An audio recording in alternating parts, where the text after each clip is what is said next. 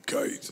Oh yeah, Big L, I have a kite because we were talking about what it's like to be a mom. I don't get it. Well, Big L, mothers spend a lifetime trying to help their kids get off the ground. What?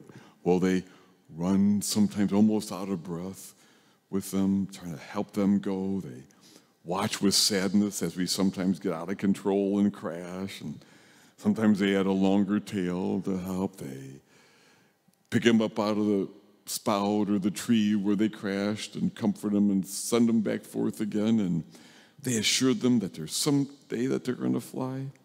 And then we hope that someday they see them airborne and flying away. No, Big Al, it's really hard to be a mom, really. Mm-hmm.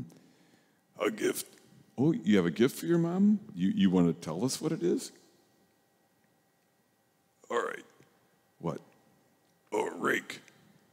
You got your mom a rake. Because, why? She can clean my room so she can clean your room. Oh my gosh, Miguel. No. We don't give somebody a gift so they can work harder for us. Really, seriously. What? Well, what if instead of that, what if you just looked at her and told her that you love her and tell her thanks because being a mom is so hard, really looks easy. Oh, it's not easy. And don't tell her that it's easy, I wouldn't think. If it looks easy, that's because she's amazing, but Miguel, it's so hard to be a mom. They get lonely and scared and sad and tired.